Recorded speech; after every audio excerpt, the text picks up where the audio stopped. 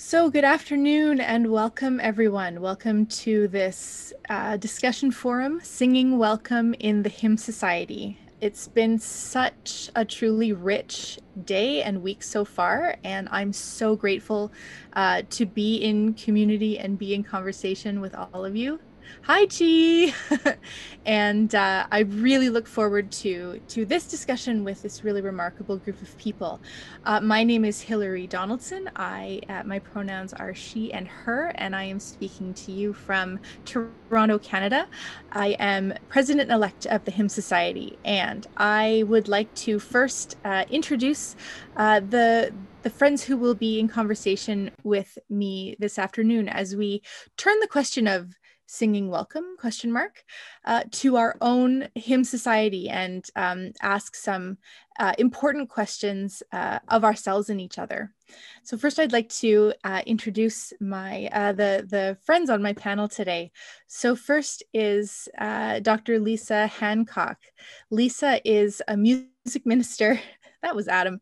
Lisa is a music minister and scholar based in Dallas, Texas. And she recently defended her doctoral dissertation, Jesus Christ, Revelation of Love, a Christology of the Disabled Christ. Lisa and her husband, Reverend Justin Hancock, jointly lead an organization called The Julian Way, which explores examples of intentional Christian community for all of God's expressions of physical embodiment. Lisa, thank you for being here. Also, we have Saya Ojiri, who is a composer and church musician working in many ecumenical contexts, including having done work with the World Council of Churches. And she has just submitted her doctoral dissertation in liturgical studies at Emmanuel College, University of Toronto, and congratulations on that incredible accomplishment, Saya.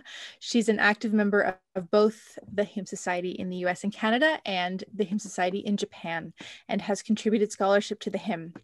Many of you will recognize her as having been the leader of a wonderful evening event, last year's conference, Interviews with Asian Congregational Song Leaders. Thank you, Saya, for being here today. Also, here is Dr. Adam Perez. Adam is a specialist in history and theology of praise and worship. He recently defended I'm really big on people and their dissertations lately. That's because I just finished mine, and also because it's great. He recently defended his doctoral dissertation, which is titled All Hail King Jesus, the International Worship Symposium and the Making of Praise and Worship History, and is taking up a postdoctoral position at Duke Divinity School, and he serves as a member at large on the executive. Thanks for being here, Adam. And it's also my great pleasure to introduce Dr. Lisa Weaver, Reverend Dr. Lisa Weaver, who is a pastor, preacher, and liturgist, and who serves as assistant professor of worship at Columbia Theological Seminary. And Lisa is taking up a position this week as a member at large on the Hymn Society Executive, for which we're so grateful, Lisa. Lisa's a native New Yorker and an ordained minister in the American Baptist Churches USA, and served on the committee for the recent African American ecumenical hymnal, One Lord, One Faith, One Baptism from GIA 2018. And Dr. Weaver is adept at inciting communities to reimagine worship in more theological and inclusive ways. And Adam is showing it off on camera. Show that hymnal to us, Adam. Thank you, sir. That one, that's the one. It's my raise the roof sort of like, yes. Lisa, thank you so much for being in conversation with us today. And I'd like to remind all of you, we're in a webinar format, of course, so you're watching the panel have this discussion among ourselves, but we also would like you to be part of the conversation, because you are a part of the wider conversation about what does the second 100 years of the Hymn Society in the US and Canada look like. So I invite you to share what you're thinking in the chat, and you can use the Q&A function to specifically ask questions of the panelists or of myself, and I'll be keeping an eye on those as we have our conversation. So thank you, friends. I just want to locate us in this topic a little bit. So as we've been hearing, the theme of this week is singing welcome, ? And what does that mean? What does welcome look like? And how is it based on context, and how welcoming are we? And we thought we'd be remiss to not turn that question on ourselves as the people who make up the Hymn Society.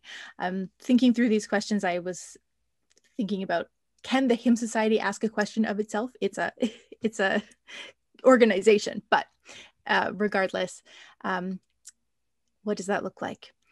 And so we are here to have a chat about the ways that the Hymn Society has, there are some ways already that the Hymn Society has examined areas of weakness, areas of lack of expertise in recent years, as we strive toward a more perfect welcome in order to draw a wider circle, or perhaps erase, to borrow from Adam Tice. Some of this ongoing work has related to our leadership, who we invite into positions of leadership and how we imagine those roles. Some of this work has related to our practices of welcoming all God's people more and more fully, whether that pertains to sexual orientation, gender identity, race, and growing our understanding of how various identities interact, and the importance of understanding that intersectionality. Some of this work has also related to styles of music and worship, singing more fully into our expressions of the church's song. And this week has shown the richness of those learning opportunities continuing to unfold.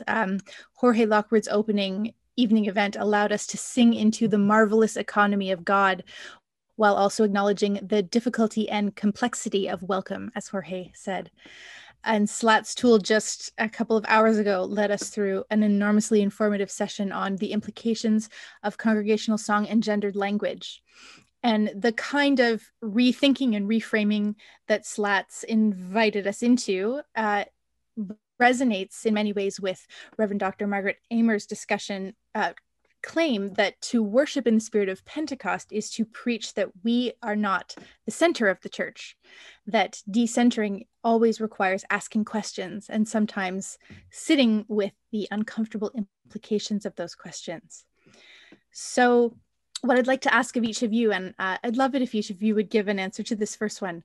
In organizations or communities where you yourself feel welcome, what are the common threads? What does welcome look like and feel like and sound like to you? Saya, I'd love to know what you think. Okay. First of all, thank you for inviting me to this session. I'm so grateful. So I'm Japanese, so I'm going to speak from my own cultural perspective.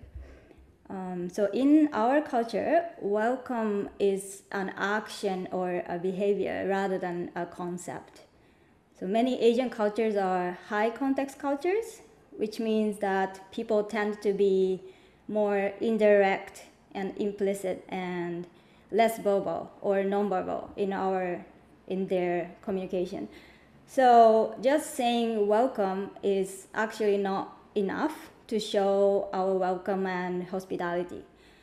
So therefore, it's highly important for us to welcome people by actions and behavior, such as sharing food or giving gifts or entertaining by performances, or even just sitting together and talking together. So it's all about behavior.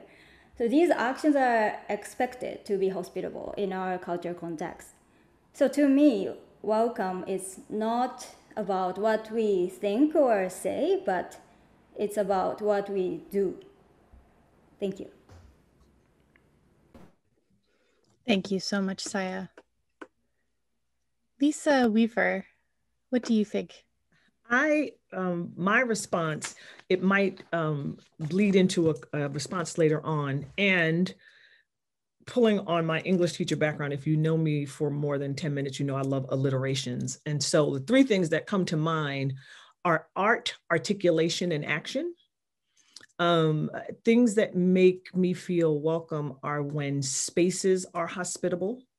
Does the artwork reflect more than one ethnic group or one group period, right? What are the particularities of the art? Now, and I understand the problems with that, right? We can't go in institutions and change things, but there are ways in which environment can be thought of more intentionally, and articulation. And simply said, it's as simple as speaking to someone you know is not in that context.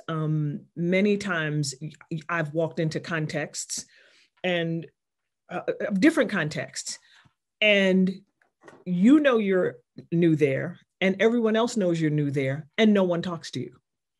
Right. And so, I mean, just those simple actions. And I'm not going to spend time getting into the psychodynamics of why people speak and don't speak. Right. I mean, I think there are implications for Christian communities that may or may not come up later. But to articulate welcome and action. And something that may go far afield from this is we talk about singing welcome. And I draw a line between singing and mission. And if we sing welcome, and if we do all of these things inside, and none of it carries outside, that is a question that we need to raise about the power and the impact of our singing on the inside.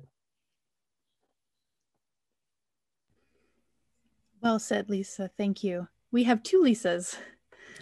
Lisa H., what are your thoughts? I found this to be a really helpful question just to start putting the threads together for myself around this topic.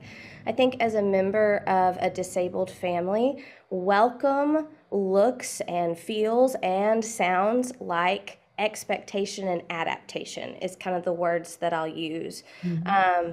Some of the most welcoming, both physical and attitudinal spaces and organizations that my family and I have encountered are those that both expect people with disabilities to be there and adapt to the reality of diverse embodiments in those spaces.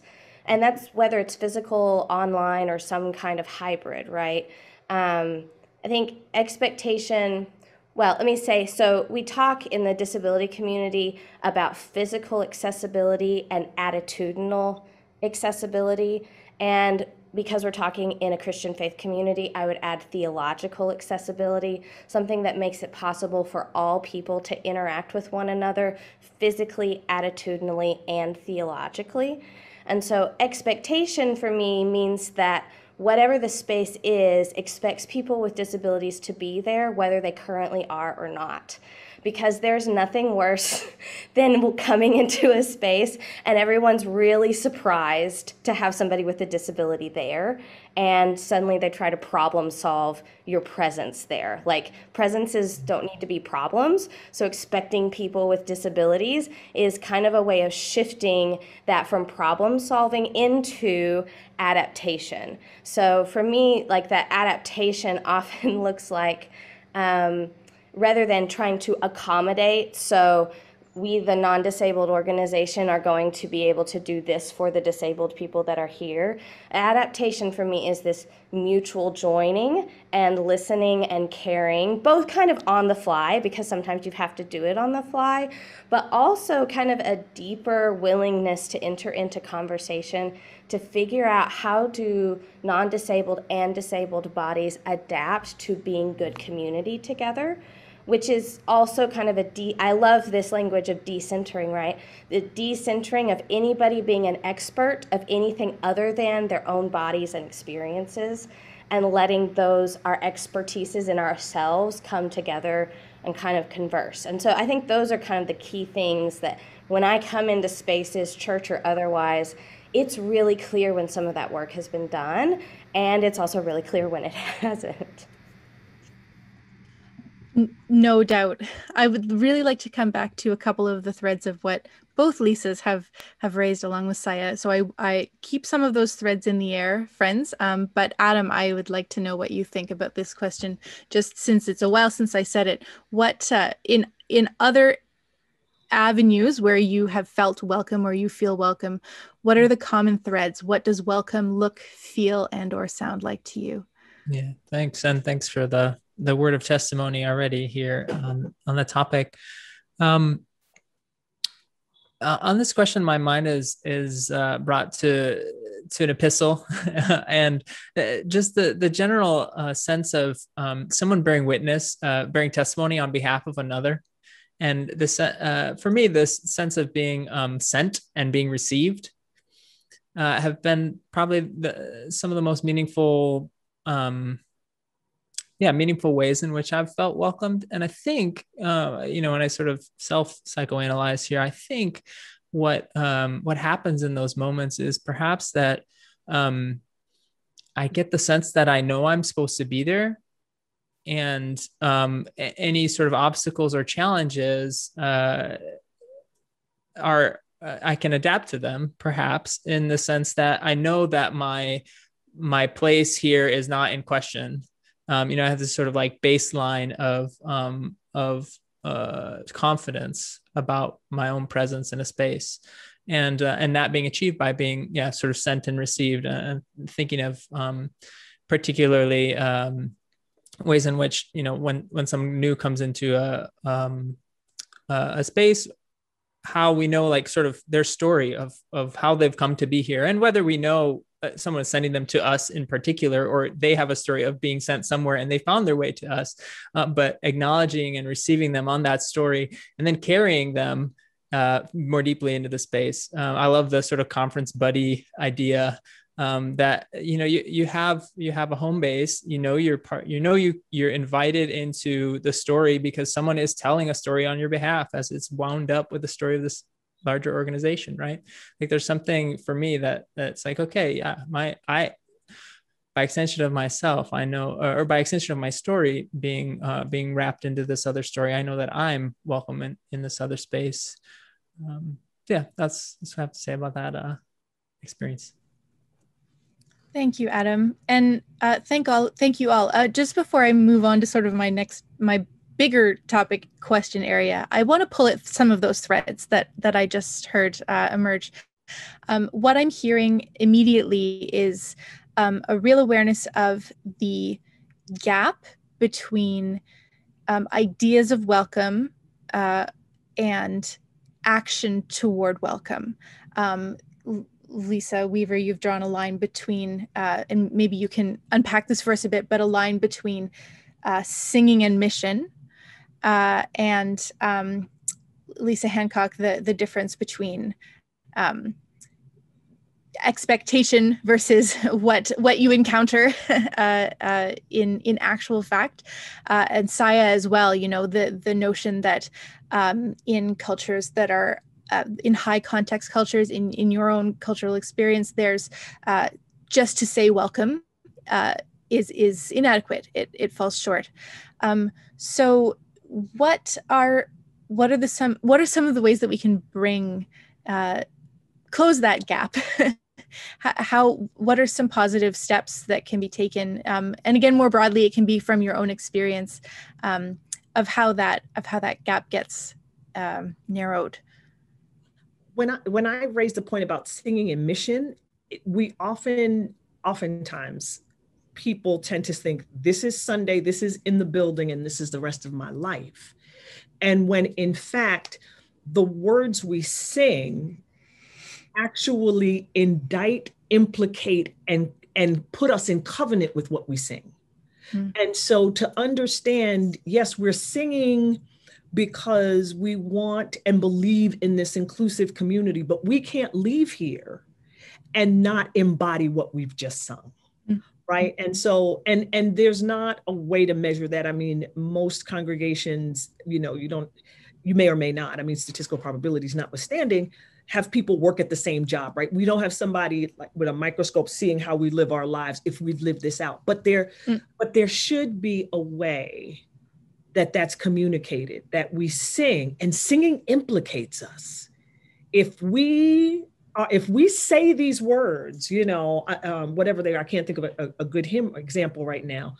But when we talk about singing about our neighbor, about caring for other people, about doing these things, about living Christ-like, we're making a statement. We're not only singing vertically, right? To God, right? We sing on a horizontal plane, but it's not just singing. That singing implicates us. And it implicates us to the mission that we live outside, and that what happens inside should inform what we do outside. And, and there's a fluidity and not this bifurcation of singing and then I live the rest of my life, if that makes sense. It does.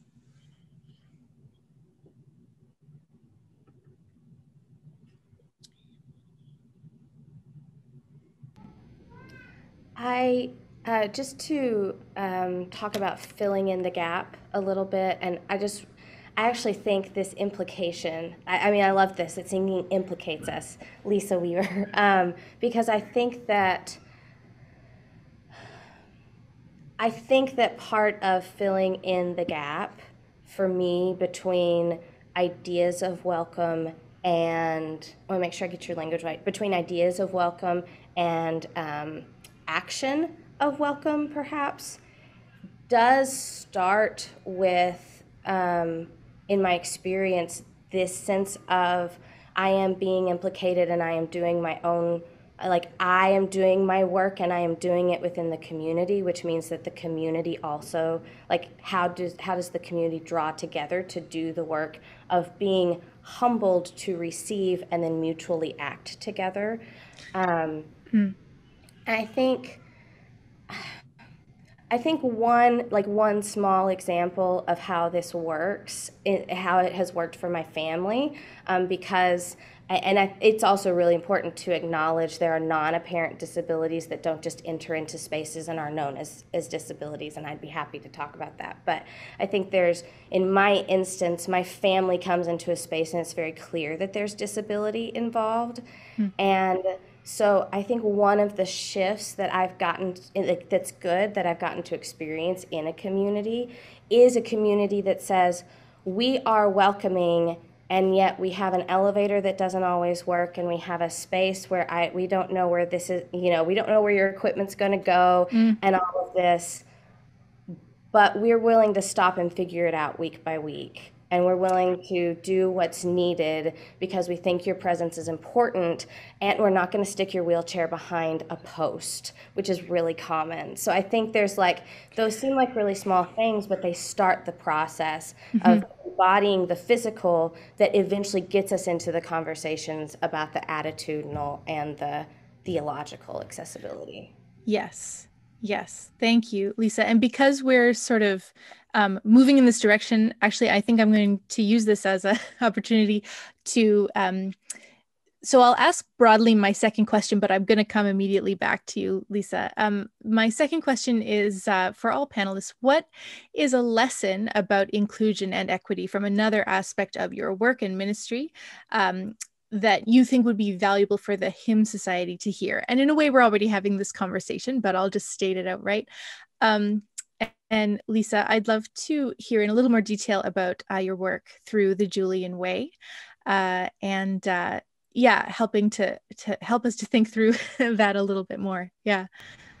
Absolutely. So part of the work of the Julian Way is empowering persons with disabilities into leadership within the church through intentional community and discipleship and things. And my husband really likes to say that he is like the hands-on and I am the thinking, which is not an actually good bifurcation. We are doing it together, but he likes to let me talk about some of the deep theological stuff that he just kind of, he's very good at embodying. And so when I was thinking through this question, one of the things I was reminded of was actually something from Julian of Norwich, which she has this statement as she's talking about the body of Christ, that we are enclosed within the wounded body of Christ. We, the church, we, the people of God, are enclosed within his wounded body.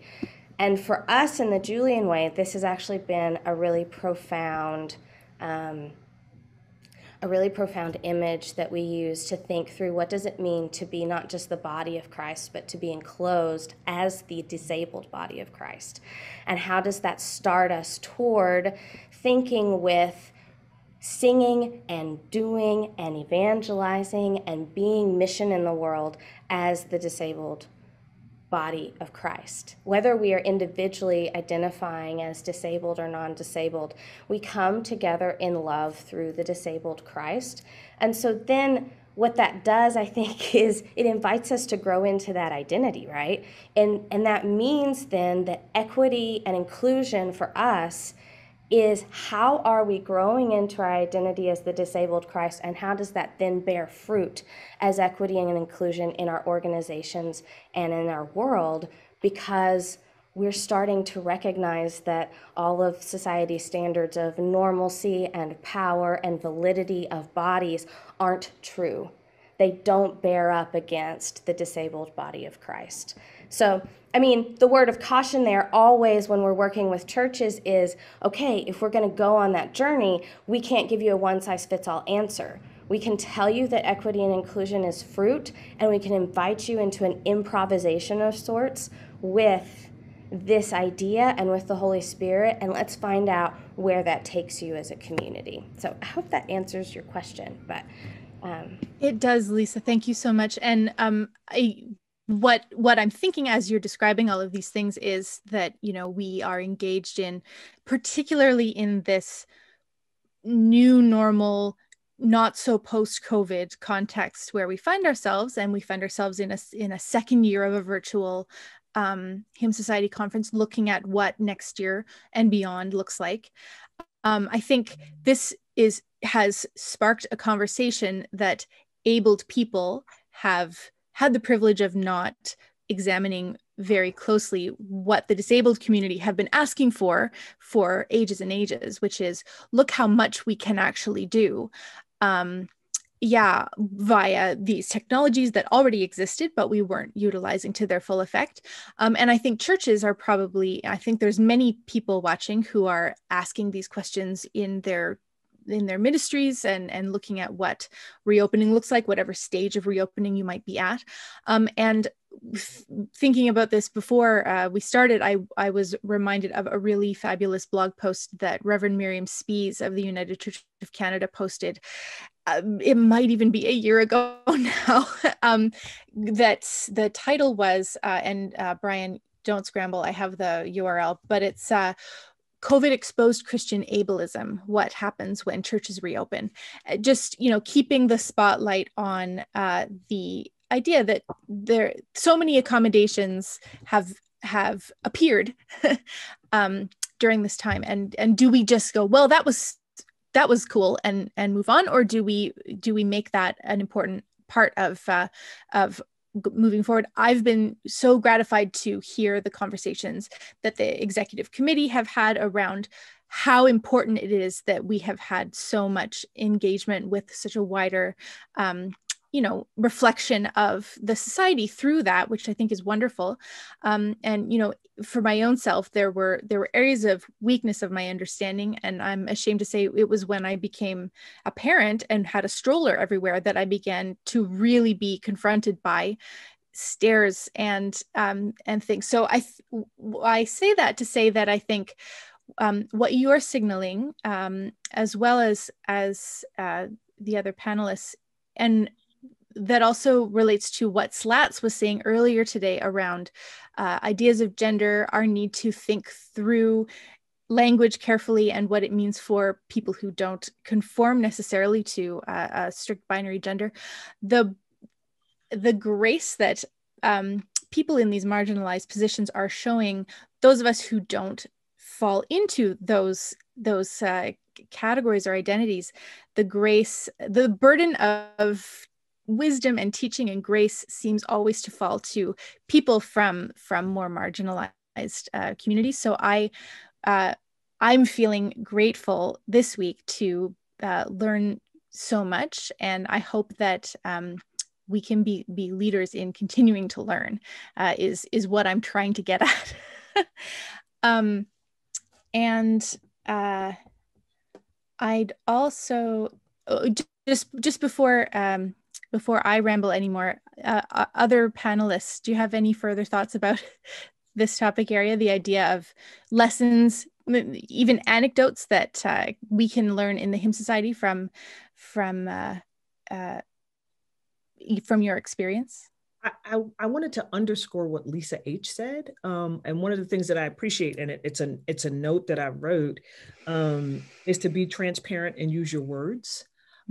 To say, so sometimes things, if you don't have a sign, it is helpful for whoever is in liturgical leadership to just use words to welcome people. We don't have to write big speeches, but just to let people know that all are welcome, or to say, we are working on making our space more friendly. You know, please give us your suggestions on how we can do that, right? It doesn't require a committee, right? We don't have to vote on it.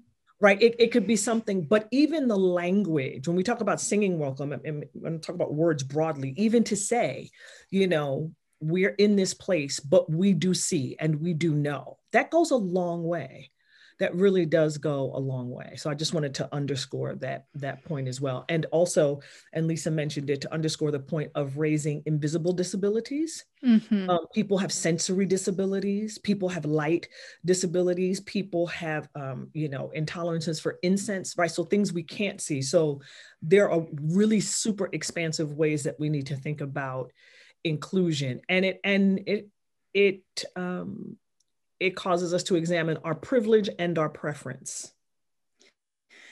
Thank you. Yes. And it's privilege and it's preference. And to say, and then I'm going to stop talking, you know, the first thing that people will say is we can't afford, right? Because to be expansive and inclusive is an investment. But if we're going to be the body of Christ, we have to stop saying we can't afford. The question is, how can we afford? It's how do we afford? Because we can't say no to other people in the body of Christ with integrity. And I'm going to stop. Thank you. I'm just processing what you just said. It was so good. Somebody write it down. Thank you, friends. So now let's think a little bit about how the song of the Hymn Society, what we're singing, looks different than it did maybe 5, 10, 15 years ago, and how might it look in our second century. So how are we singing a deeper and wider welcome in the Hymn Society now than previously? Adam, I'd love to hear what you think about this. Yeah, thanks. In this kind of, speaking of feeling welcome, in this context, I always feel like a little bit of an underdog, in the sense that my area of formation and expertise is a song tradition that now estimates are a quarter of the world's Christians are part of. This praise and worship, contemporary praise and worship, to kind of use the most expansive version of the phrase as possible. And you know, in some of my own out of my own interest, my own work, thinking about how sort of wave of in the second half of the 20th century. Okay, I'm not going to get too far off my prompt here, but in the second half of the 20th century, right, you have all these mainline traditions publishing new hymnals, right? So you go and look at these hymnals and you see this expansion toward global song in some cases, in a few cases, an openness toward contemporary praise and worship.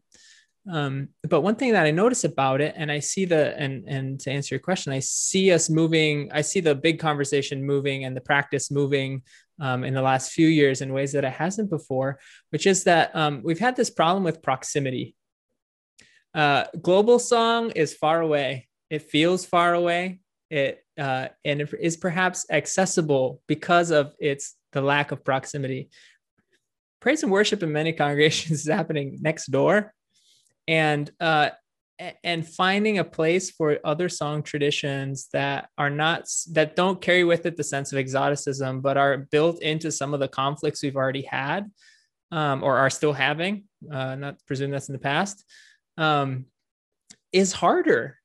It's, I mean, just the language of, you know, the problem of proximity, just that I think we've finally started to like turn the ship far enough where it's noticeable to me, at least as one person, that there is welcome for this other song tradition that's now a dominant song tradition that doesn't go by the name, the hymn, but that our sort of broader turn in mission toward the congregation's songs and whatever those might be in the expansive sense, seeing that turn happening in the last few years with those who've been invited to lead and the different kinds of breakout session type events, that brings me hope in that the conversation is going to happen or continue to happen in ways that are not built on the challenges of proximity and the prejudice around that. And also just the secondary aspect, which is that global Christians are singing praise and worship more than they're singing halle, halle, halle, so just to name that as like a reality, what the scope and sense of what the church at large is singing. Thanks, Adam. Yeah, I always really appreciated something that Pablo Sosa said, sort of querying the very well-used term global music. And he would say, if our music, like music of the global South or of Argentina, if our music is global, what's yours? Where do you think your music is from? But yeah, thank you for that. Sort of to shift this question a little bit toward where we're headed, I'd like to ask Saya, all of you really, but I'm wondering more broadly, what would make the music of the Hymn Society? How can we sing more welcome in future? How can we sing into wider welcome in future? Saya, I'd love to know what you think. Yep. I think if we try to make our singing more welcoming, it's important to go beyond singing. So from my experience, most participants at the Hymn Society are great singers and wonderful musicians. They can do anything, like many of them can sing, sight read and make harmonies, but in real churches, there are lots of people who are not singers or who are not confident in singing or who prefer not to sing or who can't sing because of age or disease or disability. So how can we invite and welcome those people to the Hymn Society, particularly hymn festivals? Yeah, so I was thinking. So in my church as a music director, I sometimes provide more options to my congregation. For example, I invite them to clap their hands or do some body movements or like little dancing or hand signs, or sometimes I give them a little percussion instruments like tambourines or shakers so that they can participate in congregational song in different ways.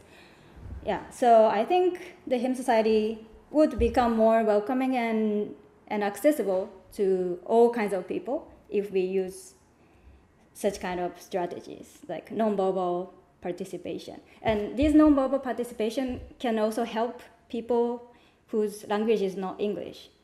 Yeah, so I think but some people have already done that. I saw some people doing in the Hymn Society, but I think more can be done in the future. Thank you. Thank you, Saya. So you're inviting us into, I think, a wider, maybe more dynamic practice of what making music together sounds like. Thank you. I would love this conversation to be 5 hours long, but I am going to move on to my next question, which is, who is not at the table in our gatherings, whether in person or virtual, and in the wider work of the Hymn Society, whether that's our workshops, our publications, our staff, our executive committee, whose perspectives have we not yet made room for?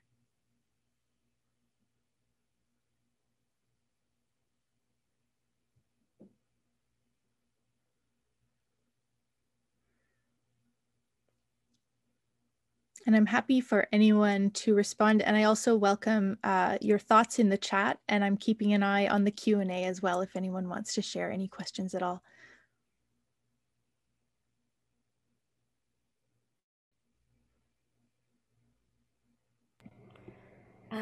I'm happy to just speak to this briefly, and I think it actually comes back to a point that Lisa Weaver made that I really appreciate, which is the reality of non-apparent or invisible disabilities.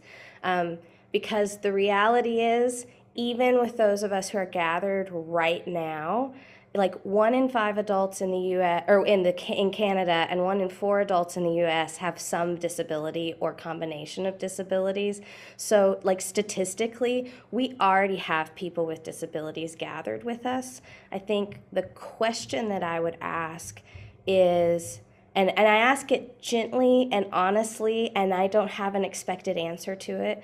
My question is, how much are the people already gathered, already in leadership and participating, invited and welcomed to lead with their disability perspective? Or are they encouraged to pass as non-disabled as much as possible? Because that's that's a primary factor just out in the world, is an expectation of passing if you can at all. So I think my question is, how much are we encouraging the leading with your disability perspective, if that's an important part of you to bring to the table? And also, how much are we expecting disability pride at the table versus disability as only suffering? And this is a really important question for me, because I think the more we expect disability pride at the table, the more both new participants and current participants are going to be invited to lead out of the complexity of their disability experience. Whereas when we only expect disability as suffering or as something negative, we really start, and I think that's part of the pressure to pass as non-disabled, but it also really flattens what we expect out of a disability experience and what that brings to who we are as an organization.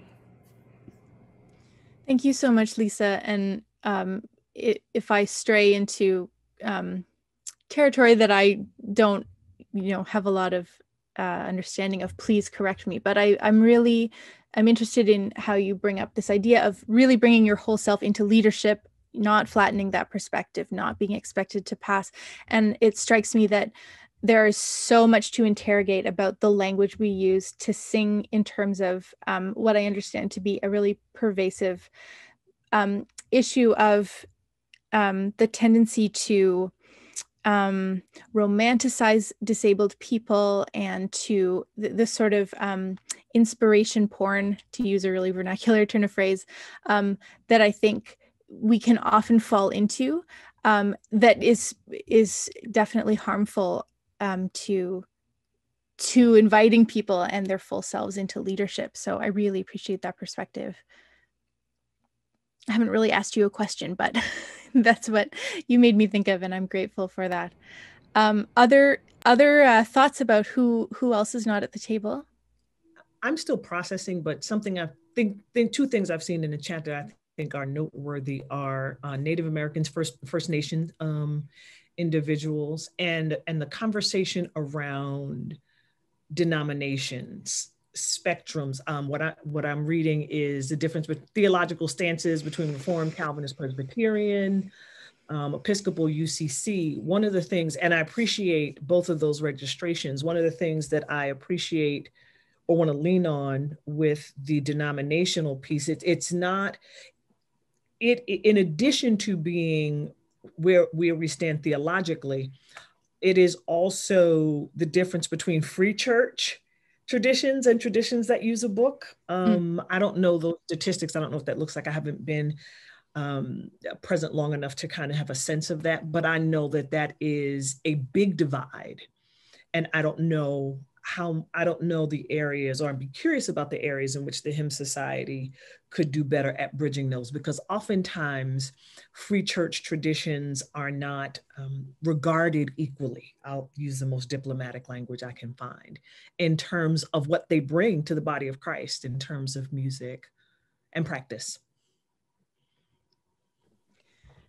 Thank you, Lisa. And I'd like to speak a little bit to the point about Native American or First Nations involvement and perspectives. I just want to signal that a conversation emerged in our casual gathering yesterday afternoon that I was so grateful for. Hymn Society friends were sort of checking on the Canadians of how we're doing and responding in response to, and I'll give a trigger warning for an upsetting topic, but the revelation of the discovery of murdered children in unmarked graves at Canadian colonial residential schools, settler residential schools. And it's caused a long overdue reckoning with settler Canadians' understanding of who we are as a nation and the ideas that the stories we tell ourselves about who we are as a nation vis-a-vis the not cultural genocide, but literal genocidal principles on which our nation was founded at Confederation. And there's a lot that you can read about the Canadian residential schools if you're not sure what I'm talking about. But I really appreciate, I think it's Deb Loftus bringing up this question, because I think it's one of the uncomfortable questions that we are invited to sit with, particularly going into particularly in our centenary year and going into a new chapter for the Hymn Society, because I so enjoyed the Proscuneo evening event last night. It was so wonderful. And I think I say what I'm going to say, knowing that I think if you look at their work and the kind of music ministry that I do, there are a lot of resonances. I respect that mode of music ministry so deeply.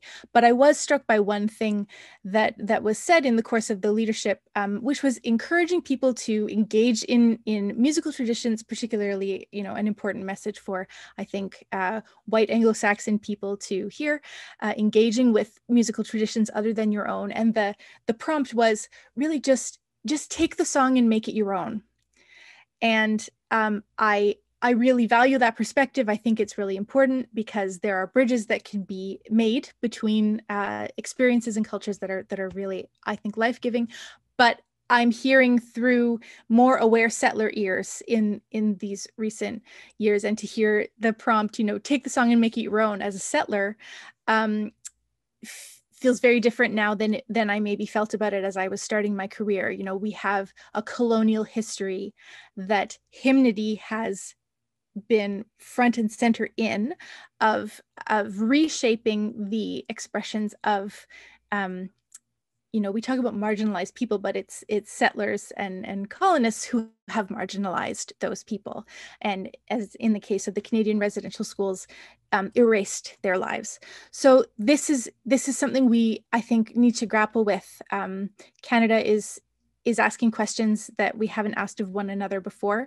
And I think examining and sitting with the discomfort of the colonial history of hymnody is something that we should be prepared to do in the coming years. And I'm really enjoying Becca Whitla's book, Liberation, Decoloniality, and Liturgical Practices, Flipping the Songbird. She really brings such a liturgically rich perspective to the ideas that I'm talking about. So thank you very much for bringing up that point, Deb and Lisa as well. Before I move on, other thoughts about this? Yeah, Adam. Can I just offer one context related perspective too, is, thinking about who we are individually and the stories that each of us have and share, for your ears, hearing that invitation as as in the ears of a colonizer, a settler, as opposed to hearing it from the other side, which is an invitation to actually take something and make it your own, not in a way that's coercive or that's that carries with it the same kind of weight, but hearing it as an invitation to actually claim something that you haven't been invited to claim before, and not in an exclusionary way or a way that's, somehow like precludes someone else being also able and invited to claim it, but that there's something else generative happening there in the ears of others of us. And I want to thank you, Adam, for that. And there's a both and to that, because the notion of take something and make it your own presupposes that the person doesn't have something themselves. Right? That there's not a song that they have, right? You find yourself in these contexts, right? And this is the struggle, this is the conversation that we're starting to have about words of welcome and hospitality. The presuppose, well, take this and make it your own, but I actually have something that I could offer to, right? So I think just to acknowledge that there could be another way to have the conversation or another lens by which to approach that as well. Grateful. I'm not saying Absolutely. no, I'm saying both and. Thank you. Yes, I think it is both and. Yeah, thank you. I'll put Becca's book title in the chat. Thank you. Other thoughts on this area before I ask another question? Oops.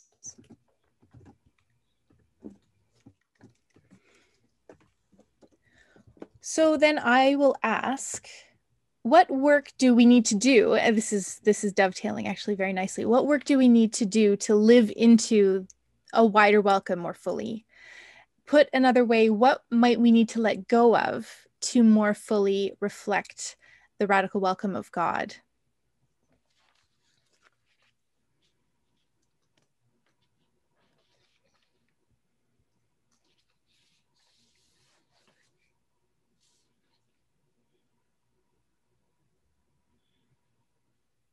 Saya, I'd love to hear your thoughts on this.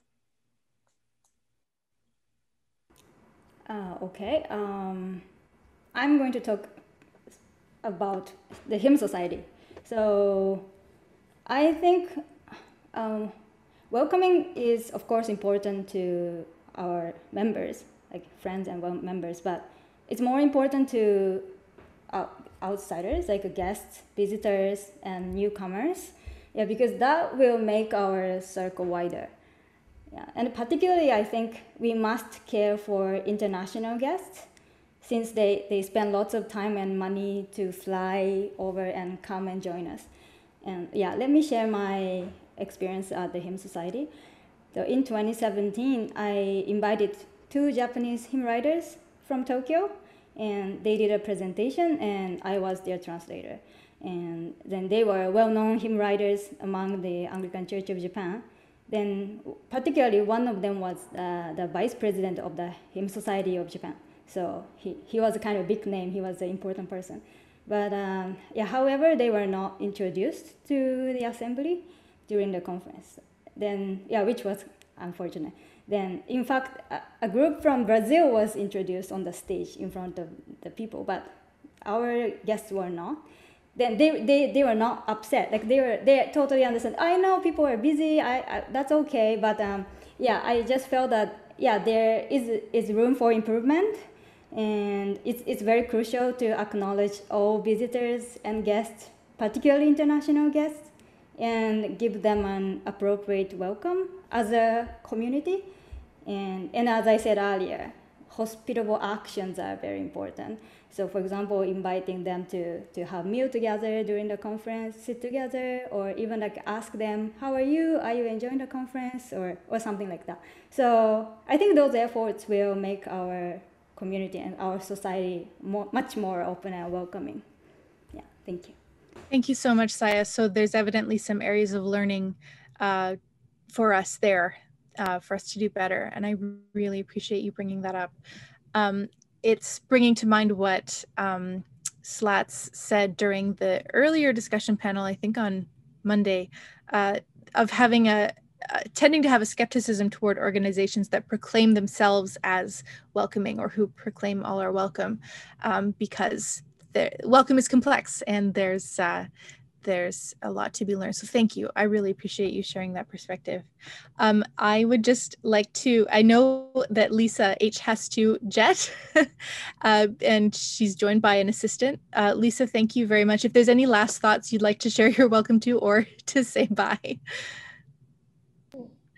Oh, thank you. Yes. I really feel like I'm just picking up on themes that we have drawn on, and just wanted to touch on a really quick one, which is kind of the intersectionality is messy, and it gets messier when you throw disability into it. I think from a disability perspective, one of the things I both love and I know, sweetheart. One of the things I both love and also recognize can be a challenge as we enter into that is the recognition that disability can affect any other people group at any time, anywhere. Like it's this marginalized category of people, however you want to put that, but it also spans so many other identities. And so there's a joy to embracing the messiness and the fact that we're going to have to actually do coalition work to do the work together. But I think that means letting go of really neat boxes. Like, if I understand this one thing about you, I've understood you. Yes. Like, boxes are really helpful because if they I know. Boxes are helpful as they introduce us to stories, but the boxes don't get to become more important than people. And I think that's true for any of the people groups that we all are part of and represent and our diverse communities. I just think that's one of the things that comes up often in my work with churches and others. Yes. Is Yes. messiness and in embracing it and letting it be a challenge, and that God is in the challenge and worth it. Yes. Yes. Amen. Thank you so much. And Lisa, thank you for your time and for everything you've shared today. Yes. Say thank you. Angus, can you say bye-bye? Hi, Angus. Say bye-bye. Thank you Bye-bye. for your time and for the invitation, and to all the other panelists. It was wonderful to meet and hear from you. So Thank you. Thank you. As we say bye to Lisa, who has things to do. And, you know, I preface this by saying I have so many privileges that have meant that I have had a better time of the pandemic than many, but being a parent of a toddler in a pandemic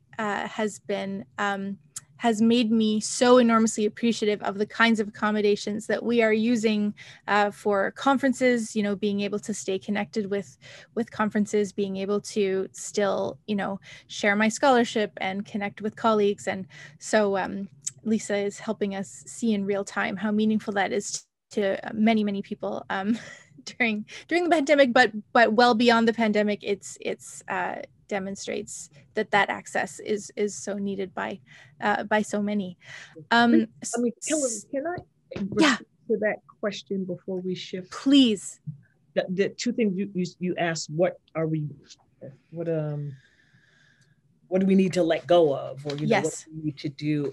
I don't have anything nothing specific occurs to me, but rather more broadly is we need to let go of coming up with answers that we don't have a frame of reference for. We need to ask the people what they need.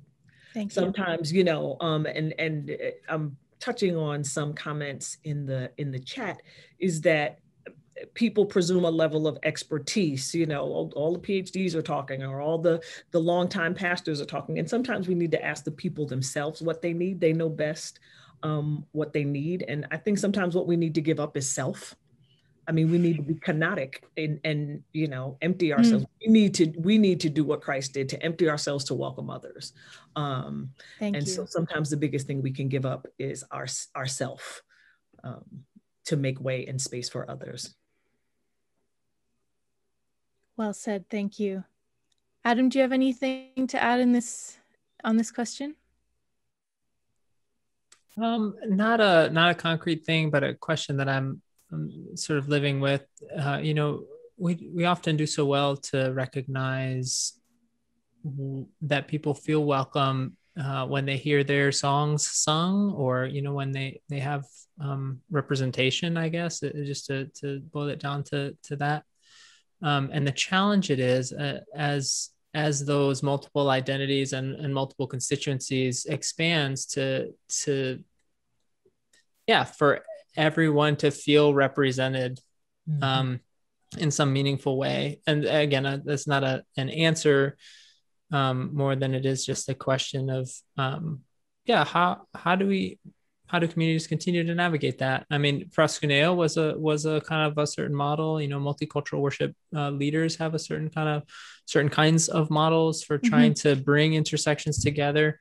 But yeah, it will remain a challenge in that question of not just whose table, you know, some people like to ask, you know, but how we, yeah, what accommodations to speak in that language too, we make as a whole, and for whom, is an ever-present question, I guess.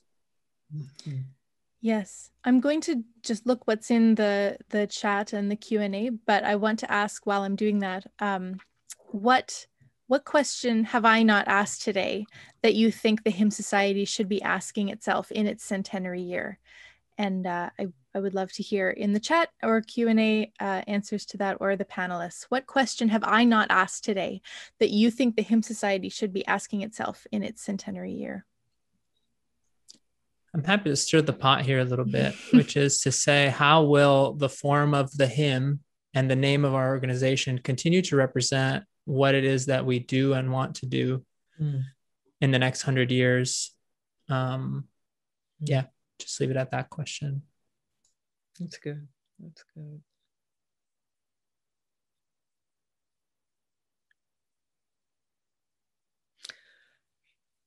That's a good question. I don't have a question. Adam, you're asking that question. It felt like you were in my head because the question conceptually that's rolling around is a question of liminality.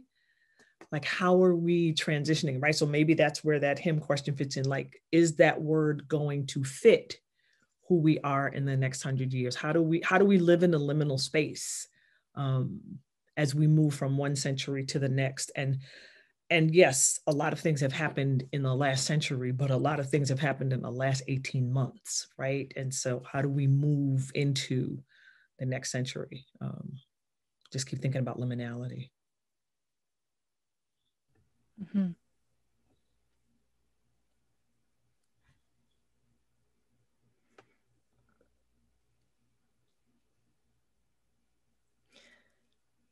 Amanda Otis Kessler says, could the Hymn Society become the Society for Sacred Music? I'm only half joking. Peter Raywald, what geographic places should we take our summer conferences to that we've not yet been to? Local voices are a huge part of these events for me, and I miss it in this virtual conference. Yes, Peter. Anna Hernandez says, big question. And what are we becoming? Living into liminal space is my fave. Mine too, Anna. Carl Bear, what about beyond conferences, such as publications, other events, etc.? And yes, good question. Gloria Fancheng, how to be more accessible to those with economic challenges? Hugely important question. Thank you, Gloria. In the Q&A feature here, just seeing this question from Sime. Hi, Sime. Which I think is a great question too. Like, when should our voices be silent? The inverse of the normal question that we ask. How do we sing? How and where, when be silent?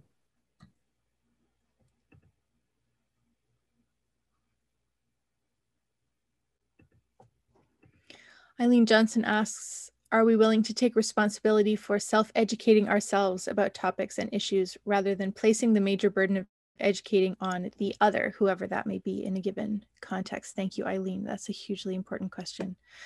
And Brian Hain is asking, what would it look like for the Hymn Society to send out learning task groups to various places around the world to learn from others and report back to us?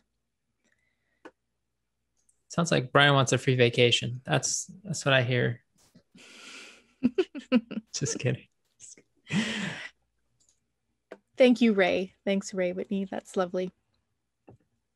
Well, friends, this has been such a rich conversation, and I know, well, I can picture how we would continue this conversation if we were together at the conference, but physically together.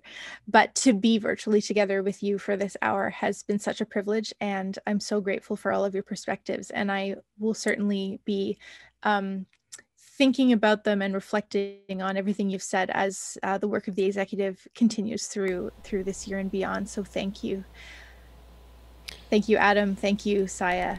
Thank you, Lisa. And thank you, Lisa H., who has said goodbye already. Hilary, thank you so much. And on behalf of the staff, I just want to say we're listening, and I'm writing things down, and we're right here with you and for you. So keep dreaming, keep giving us ideas on how we can serve the society to bring all of this to life. And tomorrow, during this same time, John Thornburg will be talking about our 100-year anniversary, and this conversation will continue through his leadership. So I hope you'll join us again, everybody, tomorrow for that session as well. And I look forward to seeing you all tonight for our evening hymn festival, led by the folks in Grand Rapids, who were going to be our local hosts for this conference until we went digital. So thank you all, and take care. Thank you.